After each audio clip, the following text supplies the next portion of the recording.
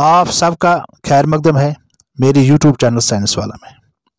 जो एटम होता है इसमें सेंट्रल पार्ट होता है जिसको हम न्यूक्लियस कहते हैं। इस न्यूक्लियस के अंदर दो सब एटॉमिक पार्टिकल्स होते हैं। एक होता है proton carrying positive charge and neutron which is neutral. इसके अलावा इसमें होता है extra nuclear part in its shells, we call it electron which is negatively charge particle. इस इमेज में मैंने सोडियम एटम और मैग्नीशियम एटम का एटॉमिक स्ट्रक्चर दिखाया है। जो सोडियम है इसका एटॉमिक नंबर 11 होता है which is equal to number of protons and number of electrons in the extra nuclear part. तो इसमें 11 प्रोटॉन्स होते हैं सोडियम में के न्यूक्लियस में। और जो मैग्नीशियम होता है इसका एटॉमिक नंबर 12 होता है और इसके न्यूक्लियस में 12 प्रोटॉन्स होते हैं। मगर जो सोडियम और मैग्नीशियम है दोनों के न्यूक्लियस में 12 न्यूट्रॉन्स होते हैं। तो they have same number of neutrons, 12 in case of sodium and 12 in case of magnesium. One more example, हमारे पास है फ्लोरीन और नियॉन। फ्लोरीन का एटॉमिक नंबर 9 होता है which is equal to number of protons, तो इसके न्यूक्लियस में 9 protons होते हैं। नियॉन का एटॉमिक नंबर 10 है which is equal to number of protons, इसके न्यूक्लियस में 10 प्रोटॉन्स होते हैं। मगर फ्लोरीन और नियॉन में न्यूक्लियस में नंबर ऑफ न्यूट्रॉन्स सेम होते हैं। इसमें भी फ्लोरीन में भी नंबर ऑफ न्यूट्रॉन्स 10 होते हैं और नियॉन में भी नंबर ऑफ न्यूट्रॉन्स 10 होते हैं। तो ऐसे डिफरेंट एलिमेंट्स जिनमें नंबर ऑफ न्यूट्रॉन सेम होते हैं उनको हम केमिस्ट्री की लैंग्वेज में आइसोटोन्स कहते हैं। So what are isotones? Isotones are atoms of different elements which contain same number of neutrons but different mass number and atomic number. Such elements are known as isotones.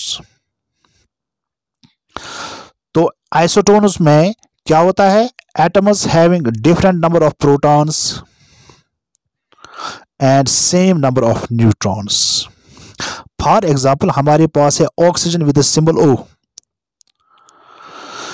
इसमें जो atomic number होता है 8 which is number of protons, that is इसमें 8 protons होते हैं। इसके बाद nitrogen है विद सिंबल N, इसमें एटॉमिक नंबर 7 है, that is number of protons is equal 7। इसी तरह कार्बन जो है एटॉमिक नंबर 6, इसमें नंबर ऑफ प्रोटॉन 6 होते हैं। मगर जो मास नंबर है ऑक्सीजन में 16 होता है मास नंबर, नाइट्रोजन में 15 और कार्बन में 14।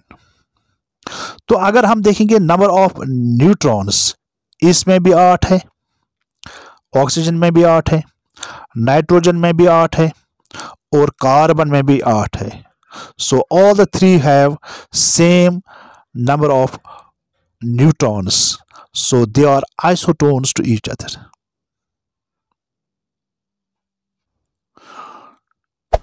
Hey there, subscribe to my channel and also press this bell icon. क्या हम नंबर ऑफ न्यूट्रॉन्स कैलकुलेट कर सकते हैं? यस। अगर हम किसी एलिमेंट का सिंबल X डिनोट करते हैं, इसके टॉप पे लिखते हैं हम A सुपर स्क्रिप्ट पे, जो डिनोट करता है मास नंबर, और इसके सब स्क्रिप्ट हम Z लिखते हैं विच denotes the number of protons और एटॉमिक नंबर। अगर हम कैलकुलेट करेंगे A minus Z, mass number minus atomic number, we can get number of neutrons in that particular element. For example हमारे पास है क्लोरीन और पोटेशियम। क्लोरीन जो है इसमें एटॉमिक नंबर 17 है और इसका मास नंबर 37 है।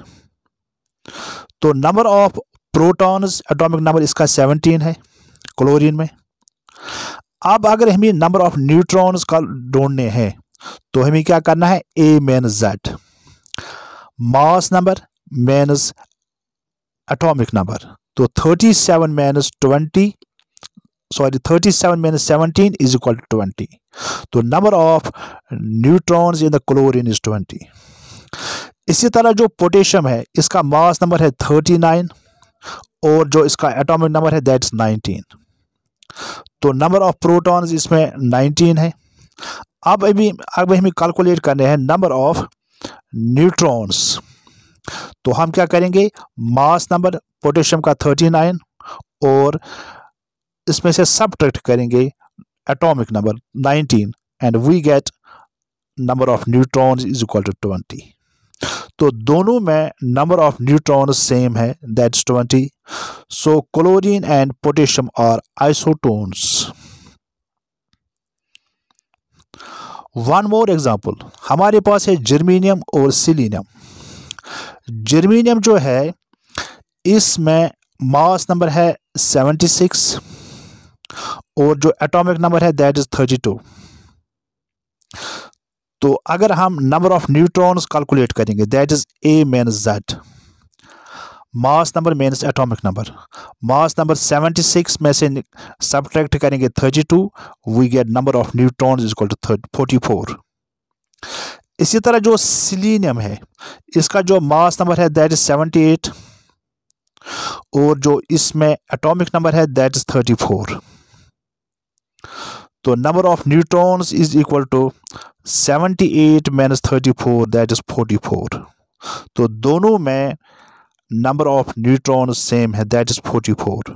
सो germanium and silicon are isotones.